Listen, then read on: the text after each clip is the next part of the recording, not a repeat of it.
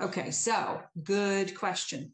So there's a bunch of different ways that you could make an electronic notebook, and I'm going to show you a few ways, and it really is all going to depend on what your budget is, what your resources are, what kind of tools you currently have available to you. So a perfect example is for free in Google Slides and PowerPoint, and in Canva, actually, you can create a notebook with tabs on it. If you were to Google on YouTube, search on YouTube for how to do a digital notebook in Google Slides, you'll get a 10 or 15-minute video from a school teacher who uses it. And so essentially it's just pasting and then linking. There's tabs along the top or along the side, and then you're linking to it. So that's the freebie option. Now, just like everything else that's free, that's probably the most time-consuming option as well. But if budget is an issue, I'm going to share my screen and pull up. I'm going to mute you, Anita, so we don't have background noise. Okay, so second option, option 2, is OneNote. Most of you probably have Microsoft Office as your tool and Microsoft 365. I would love to hear in the chat box if you currently use OneNote. So again, this would be technically free if your office has this. And what's interesting, what I have found in a lot of circumstances is a lot of people have it and don't even know it or don't know what it's used for. So what I didn't put the whole trial notebook in here for you, but I put enough of it in to give you an idea how it would work. So literally I create a new notebook, and then this is a section. So that would be your tab 1, section 1. That's the reference, right? So you can either copy and paste whatever it is in there, or you can upload a PDF. So in the reference section of the trial notebook, you have underneath that, in the table of contents, you've got the contact list, the travel information, the case summary, and the proof chart. And in your pleadings, discovery, and orders, I just put in sample, like that sample complaint that I used. So in here, you would simply do this and click on it. And there's your answer, your counterclaim. And then when you want to add, even though it sounds kind of strange because it's saying add a page, but it's technically, if you're making a digital notebook, the page is whatever that item is.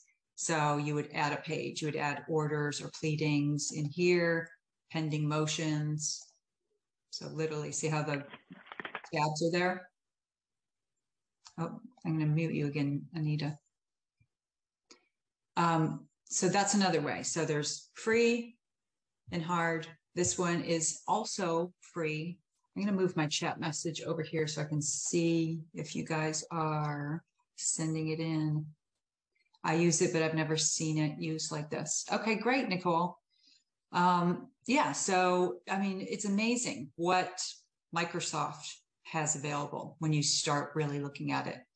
Another option, let me pull this up. Oh, I need to share a different screen with you. Another option would be right in Microsoft Word, in that table of contents, you would have the option to link. So in here, I'm just inserting a hyperlink. That's all I did.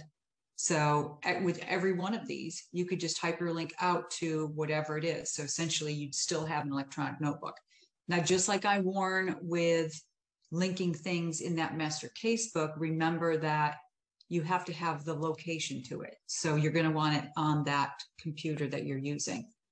Or if you have a copy that's going to go on a laptop, then you're just going to have to, load everything up in that laptop and make sure it's available. The other option is that you're accessing it from some type of either share file, Google Drive, or something like that to be able to access it. But keeping in mind your internet connection. Okay, so that's another one, Adobe. And then another one that has, it's not technically used for it, but you could use it for it, is TrialPad. And so the company that owns TrialPad also owns Transcript Pad and doc review pad. So it's all litigation related, and it's all using it on your phone or your iPad. And so TrialPad technically is for presentations in the courtroom. That's how attorneys, especially on a small budget, they have TrialPad on their iPad as an app. But inside TrialPad, you can also create digital notebooks, just like you were going to be creating like the presentation for the court and the jury.